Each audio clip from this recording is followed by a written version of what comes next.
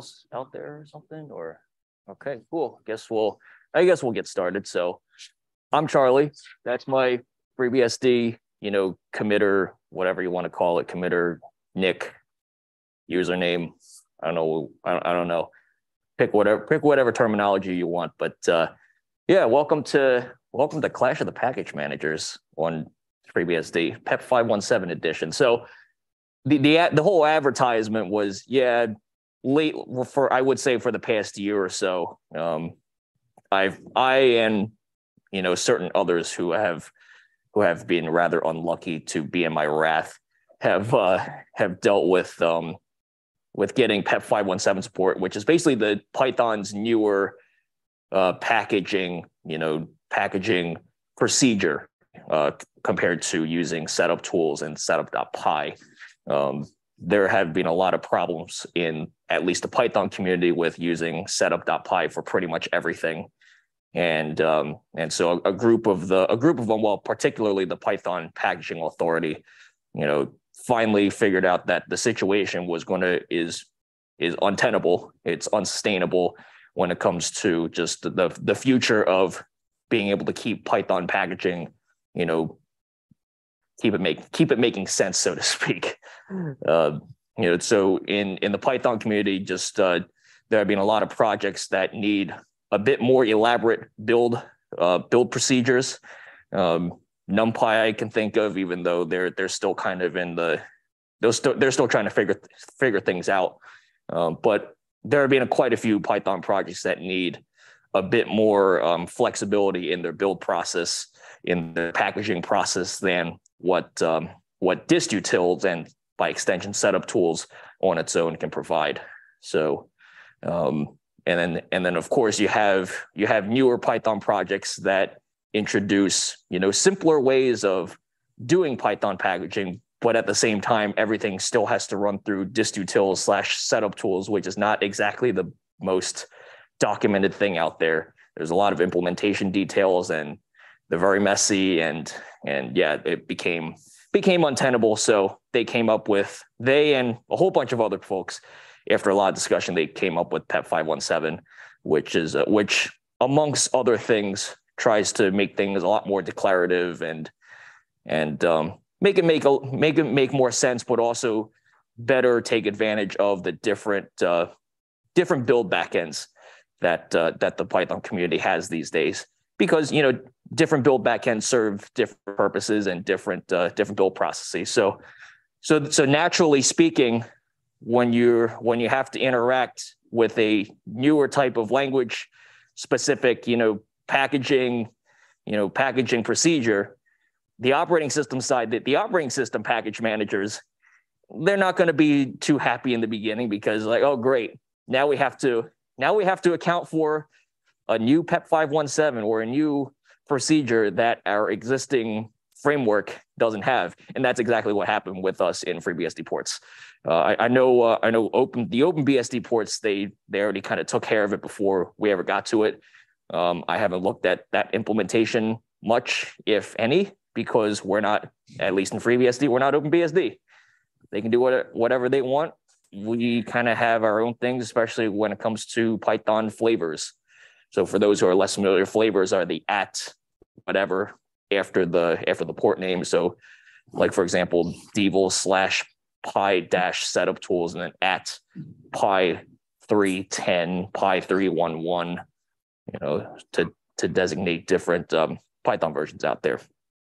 So that's the advertisement of this talk, but I don't really want to necessarily make this too much about Python specific stuff, because that in and of itself is its own BOF, and a lot of people have opinions on it, and we don't necessarily need to go there in this one, because it's ultimately, sure, PEP 517 is Python's language specific package manager, but it's really all about kind of seeing, just as a general take, how do we deal with all the proliferation of language specific or platform specific or tool chain specific package management that operating systems like ours have to deal with these days.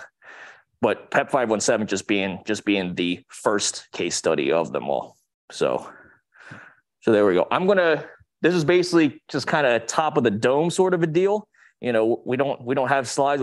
I mean, there's not really much of a demo to show, even though, you know, if you go in your, you know, ports repository, you can actually see, you know, how we did things in python.mk, but or whatever else. But this is more conceptual, I would say, in terms of the content. So we're just kind of going off the top of the dome, just chalkboarding it, so to speak.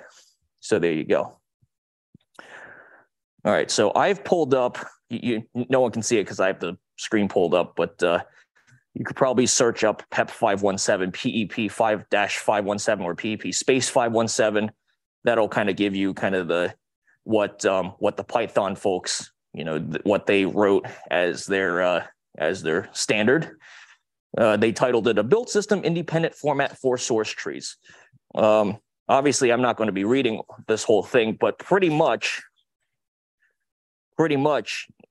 they're just kind of defining, you know, the new way, which is, so you have a TOML file. So this is the Python specific side of things. They define a TOML file and has a few sections, but the most important section is the build-system. There are other PEPs or PEPs that define certain other specific elements of it, but essentially you have to define a build system or build backend. And there are many such build backends in Python. You have setup tools, you have Flit, PDM, you even have Meson. Meson is also a PEP 517 build backend. But pretty much you write out, you do this whole declarative TOML thing called pyproject.toml, and you stick it in your Python source tree, and then you run what's called a build front end on it. So kind of like a make or Meson, or that's just the configure part. You know, you would configure it with like a configure script using auto tools or Meson or CMake or something like that, and pretty much it does as long as the build backend implements a couple hooks that PEP 517 specifies, pretty much any compliant build front end can spit out what's called the Python wheel, which is your binary. In this case, or most cases rather, it would be a binary because it's Python. Binary archive that a package manager can then install. So what we do in FreeBSD, in fact, here we go. So we'll probably go with a little table here. See how good my chalkboard is. I haven't done it in a while. So let's see. So I guess we'll kind of structure it kind of like how the FreeBSD build process does it. You know, you have your separate. We'll leave out the fetch and the patch, those phases. We'll just kind of focus on the configure, build, and install. So we'll do configure, do build, do install. Kind of just focus on those because that's really the only parts that we have to deal with when it comes to a clash of package managers. So we'll start off with do configure.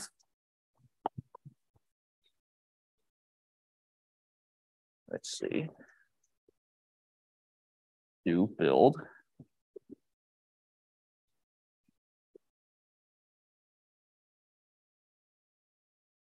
Then we got do install.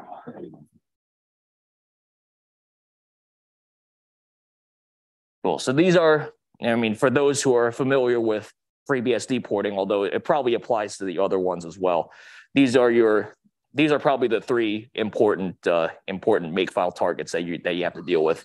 Most of the time, if you're just building something that uses the standard, you know, like auto tools configure or Meson configure or a CMake sort of a deal, you don't necessarily have to do much of a deep dive into these targets per se.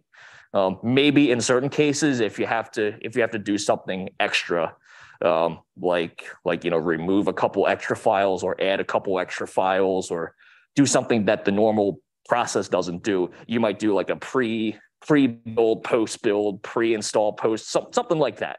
But for the purposes of just kind of illustrating the clash of the package manager, we're just going to focus on these three. So normally with the Duke, like I said, with Duke configure, if you're using auto tools, you're probably going to do configure would be a ./configure, and then whatever flags you got.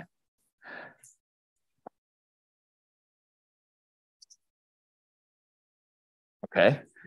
And then once that configure process completes successfully, you'll probably run make whatever target it is.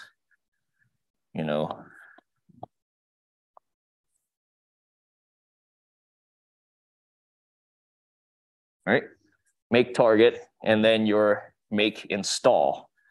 Oops. Sometimes the install target's a little different. So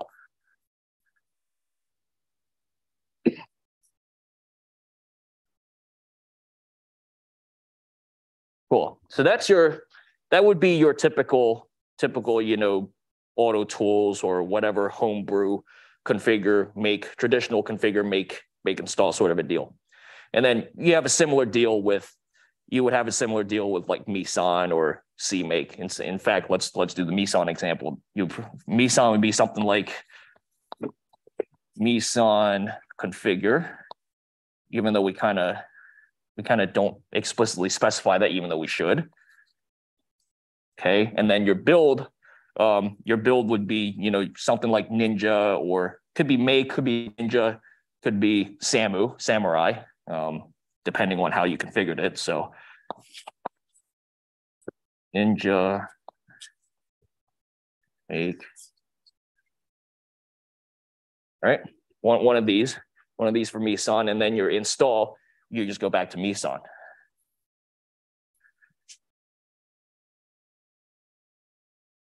Cool. So that's like two examples of your traditional way.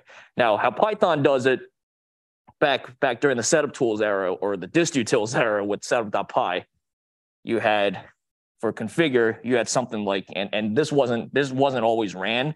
The target always existed, but you didn't necessarily use it all the time. But you would have setup.py. Oops.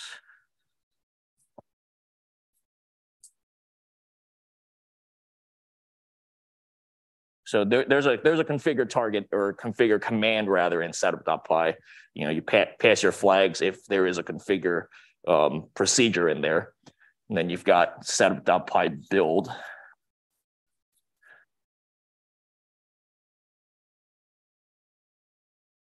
And then your install, setup.py install. So they kind of, the original design of distutils, they try to make it somewhat familiar with your traditional configure and make sort of a procedure. Well, on the outside, on the outside, it kind of maps. It maps okay to a ports framework or whatever operating system build framework for their packages, right? But when you actually dive deep into, like I said earlier, when you actually dive deep into the implementation of distutils, and then once setup tools kind of imported distutils into their tree because distutils got abandoned, it became a bit more daunting for a very skeleton team to kind of deal with, especially when you have undocumented or very poorly documented ways of doing things. So there you go. And then of course, because of the build process getting more complicated in certain packages, some folks have actually even advised, why don't we just use PEP for just in your operating system, just wrap PEP around that. Problem is PEP itself is heavy. Like PEP has its own dependency list that might not be very desirable when you're trying to integrate something. When you're trying to integrate, let's say, this into a ports framework. Like Meson doesn't have much of a dependency tree apart from maybe Python itself and a couple other things. Like auto tools, you just need like M4 and whichever flavor of make you want. And we have make in our, obviously we got make in the base system and such. But yeah, so with PEP 517, instead of having to, so like in the early days of the PEP 517 development, they were kind of really focusing on making sure PIP would actually work properly with this thing, with the whole, build backend, build front end sort of a deal. So PIP, they made sure that PIP could function properly as a build front end. So when you do like a PIP install, whatever, if the package was a PEP 517 package, they made sure that like after you download, your source distribution, PIP could actually run the hooks that are specified in PEP 517 to actually build a binary distribution and then install it. Works well when you're in a virtual environment or when you only have to deal with other Python stuff, but when you gotta deal with other operating system artifacts, not great. So later on, a few more of the Python packaging authority folks, they came up with a package called installer, and then they also came up with build. And so those are a bit more scaled down than your PIP in terms of, your build front end and then your installer, where once you have your source distribution, you would just do Python-M. In fact, I'll write it down. So for the ports framework, you don't have if for PEP 517, there is no do configure. So do nada. So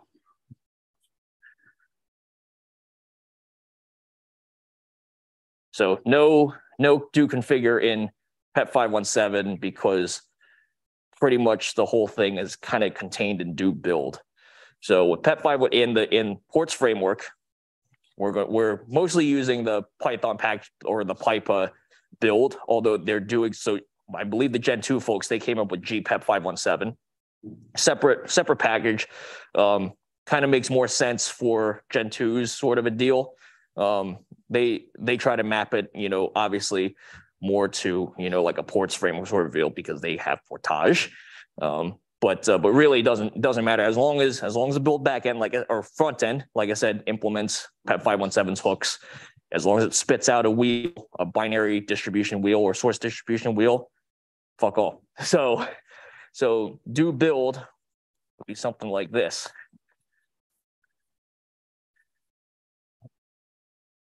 Space it out better.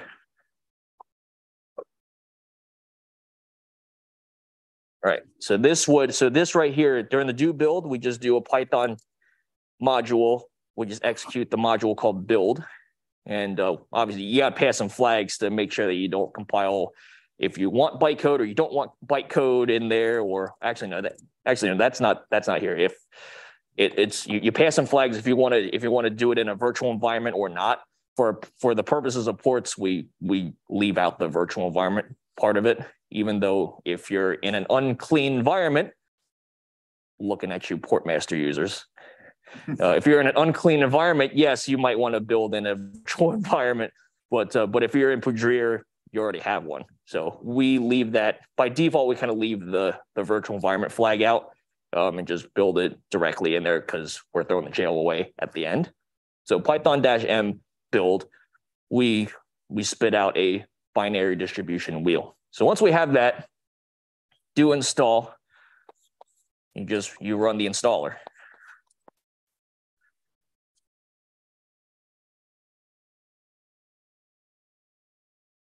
And you pass in the wheel that you just built into Python-M installer.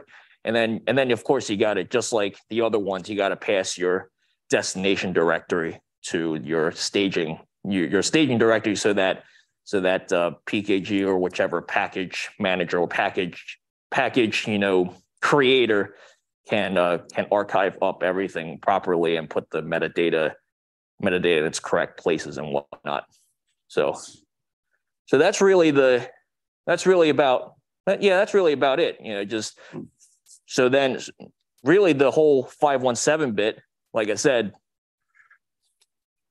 whichever build backend floats your Python package's boat, as long as it implements the hooks that PEP 517 expects to spit out a wheel, everything else is just sugar. Like there's not really much to it. Now during the whole ports framework year or so that there was some yelling and screaming back and forth. Yeah, there was a little bit of conflict there in terms of how to properly implement it and bytecode or no bytecode. Like I said, that's another BOF that we don't need to deal with. But that's really your comparison table. It's not really that much. Like if you're not that familiar with language specific package management, you would think that is like, oh great, we have to deal with a whole bunch of crap and whatnot. But at least with this, it's just there's not, if you break it down into do configure, do build, do install, it's really not that different from your configure, make install. Now, meanwhile, if you're dealing with Rust and Cargo or Go's packaging manager, that might be a little bit. In fact, let's go ahead and do a little bit of Rust. So if you're doing Cargo, you have a Cargo. Sometimes there's a Cargo configure in there.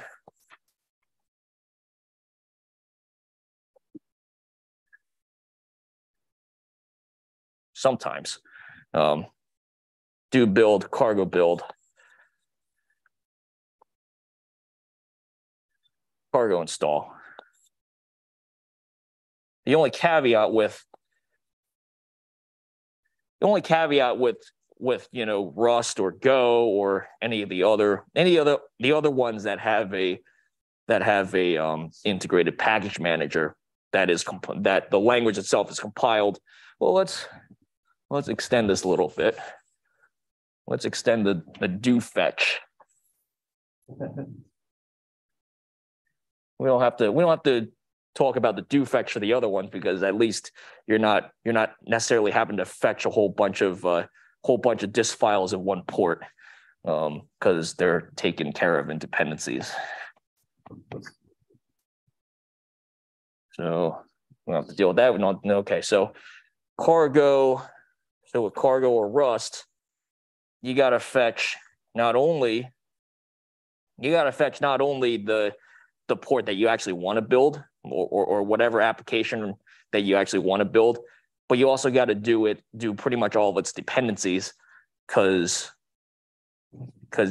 there's not really much of a concept of dynamic libraries like you would have in C or C++. Not in the same, at least not in the same way that you would have it there. So your do fetch would have you would have original port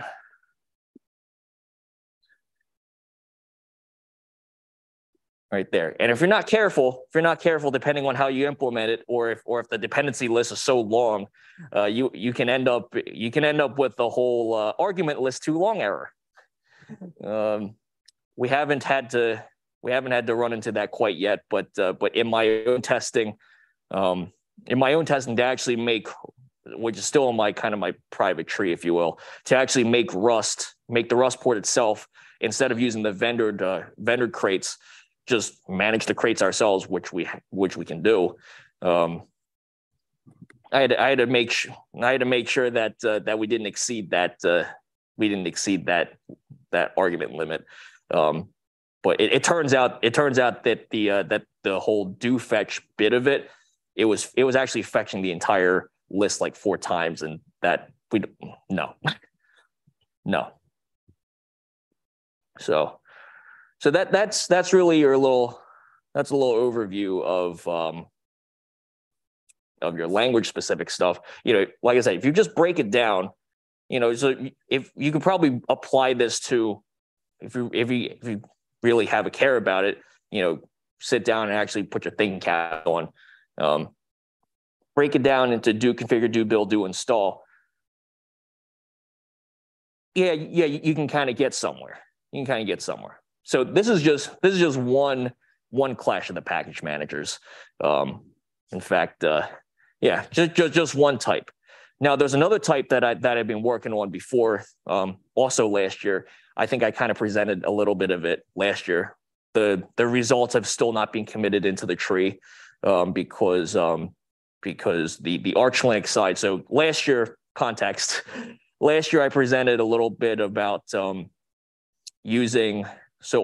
the FreeBSD Linuxulator, just using Arch Linux's repositories verbatim, using Pacman verbatim, and using Arch Linux's repositories verbatim for Linuxulator environment.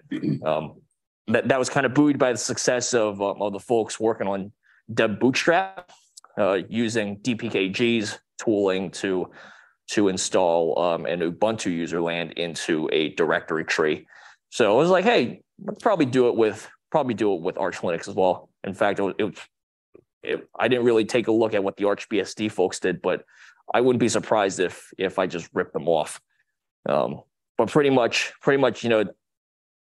we already had a port of Pacman in FreeBSD that had kind of been sitting abandoned for a bit. I still haven't committed an update to it, but I have it running. I've had it running since last year, but it now has two flavors. You have one flavor that deals with your native FreeBSD packages, but then the other flavor is an Arch Linux flavor that has pre-configured, Arch Linux repositories. You might have to set which Arch Linux mirrors you want. It has your Arch Linux repositories. I even created a port for the repository signing keys, and that's actually the part that is preventing me from committing my results right now, because in the intervening time between when I presented it last year and to now, they switched their signing mechanism from GNU PG to a new program called Sequoia.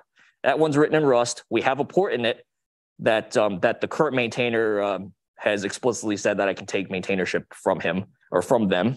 But it's a matter of like, how do we want to structure it now? Because the way that Sequoia does their repository is they have a monolith repository that they cut different tags of like, okay, here's SQ, here's Sequoia OpenPGP, but it's like a monolithic repository, and then there's Is the AV guy in the room? Why? The laptop that controls the camera is about to shut down. Oh, Give that a kick there. Keep talking. okay. All right. Yeah. So basically, the whole Sequoia situation of how we want to structure it. That's the only reason why the Pacman thing hasn't been committed yet. But that's really another clash of the package managers apart from just trying to figure out the ports framework.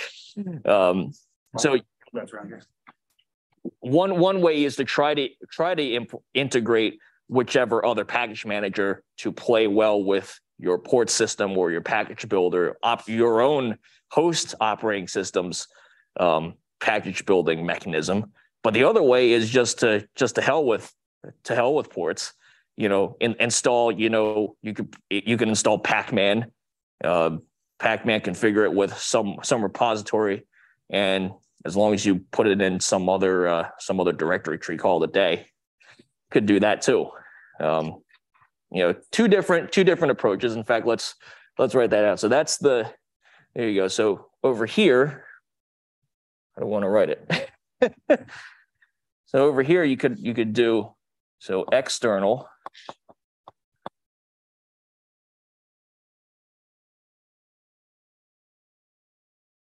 So you could do.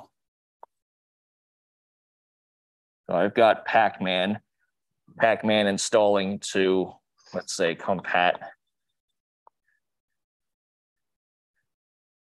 Linux, compat Arch Linux, whatever. Could have that. Eventually, I also want to port over XBPS. That's the Void Linux one.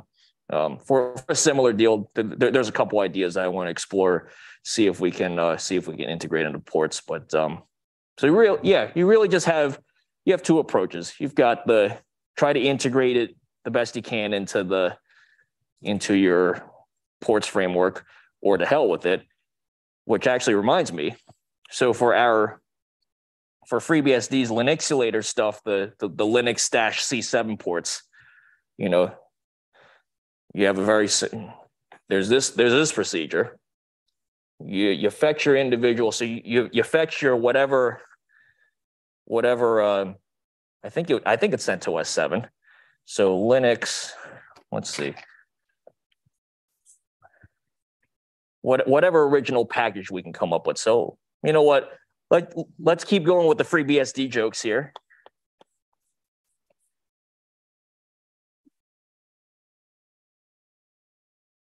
You fetch a pre-built binary RPM for your Linux, your Linux ports. All right, not really much of a you kind of just extract it. So no configure. You might have to do a little bit to make it, if you don't want to run it in like a change root. Do a little something there, and then you kind of just repackage it into the package format. So that's for your Linuxulator stuff. You also have this approach that the ports framework has done for quite some time. So yeah, like I said, you could have the live, laugh, love with the ports framework, or to hell with it. Yeah, that's really about it. Hopefully all this kind of sort of makes sense. Like I said, it was kind of off the top of the dome, because no notes, just a whole lot of play, break, and learn sort of a deal. So obviously happy to entertain any questions about anything, or complaints, or whatever. So that's really about it. What's up, Brad? Do you think we should add to the uses Python, like a PEP 517 flag, so that it kind of pre-does some of that? We have that. Oh, we do? Okay. Yeah, so that's in fact, so this is your, let's make another column. So this is if there is a uses. So you do fetch. Okay, this is PEP 517. So we literally have. So for PEP 517, it is literally uses. It's use Python rather. So let's make that proper here. Use Python PEP 517.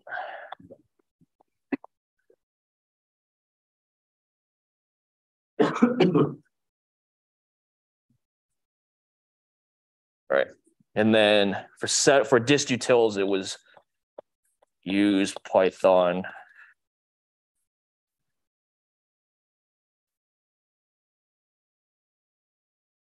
All right.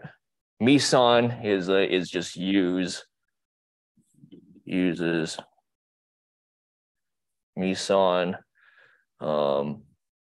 That's kind of the default, unless you need to use gmake.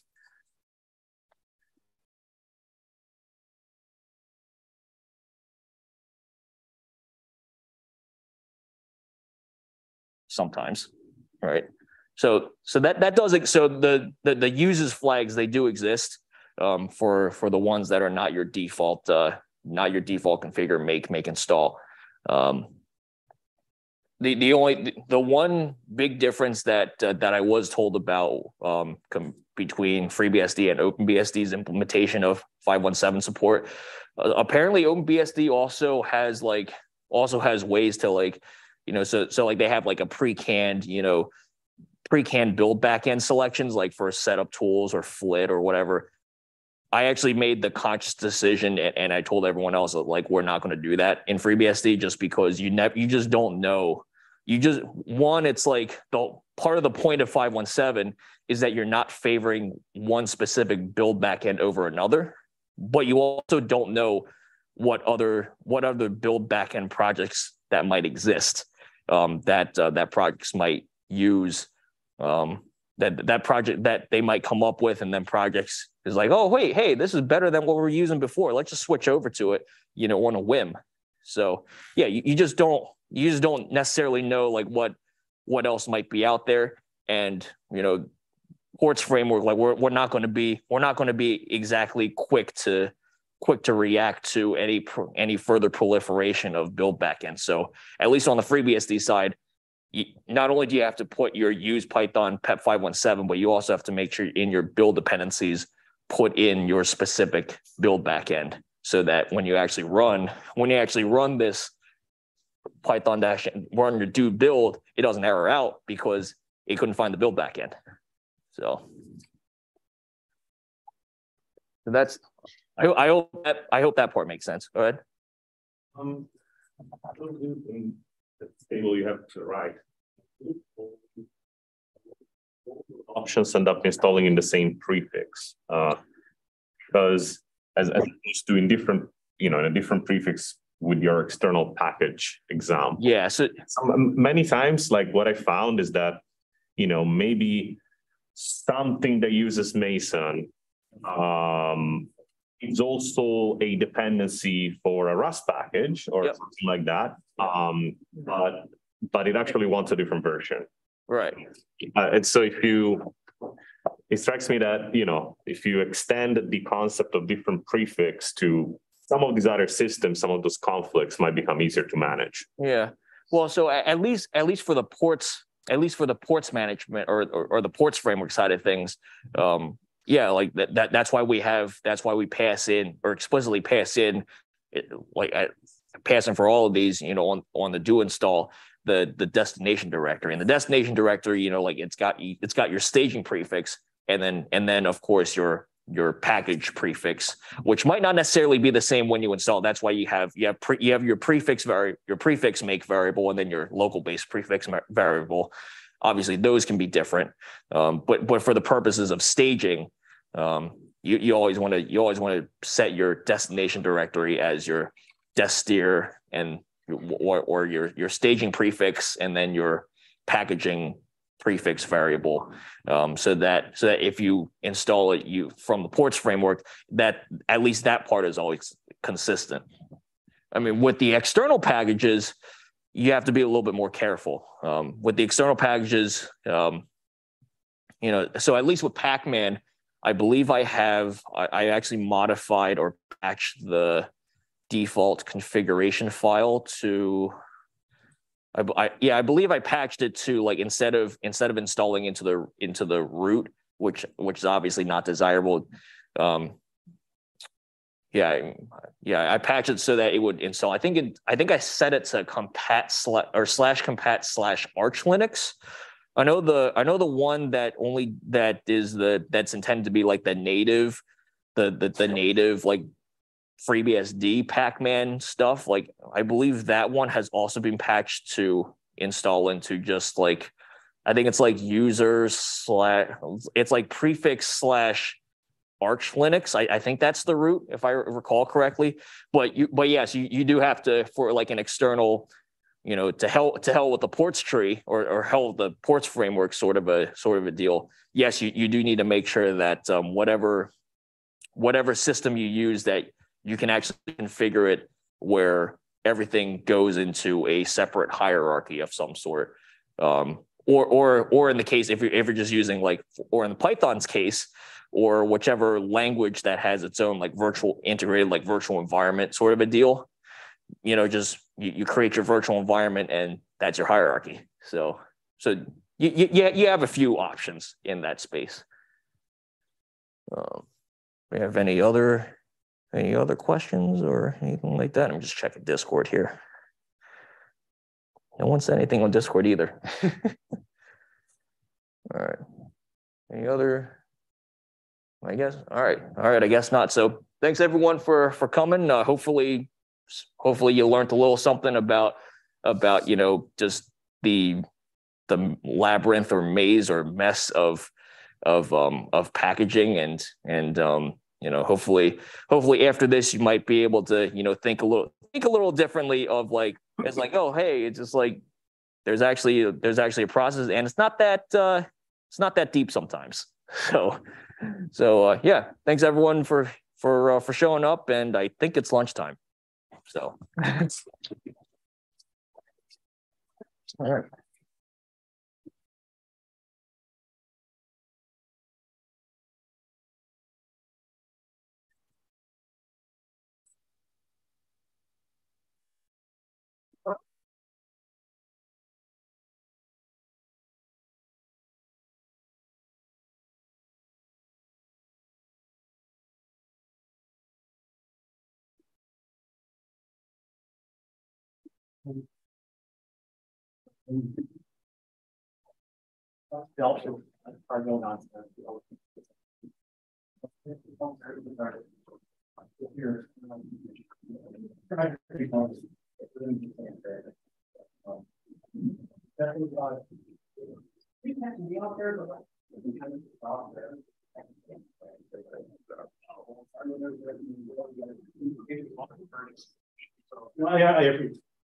Well, yeah, like partly, especially in the Go case, I feel like, well, especially in the Go case, code boundaries. That's why you have your whatever, and like whatever the numbers for AMD 64, whatever on it, or whatever.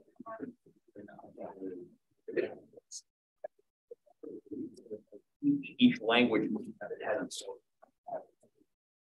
its own idiosyncrasies that they kind of have to build into their /package manager in a sense. We haven't finished tackling Go yet. Kind of like brewing for us for a bit.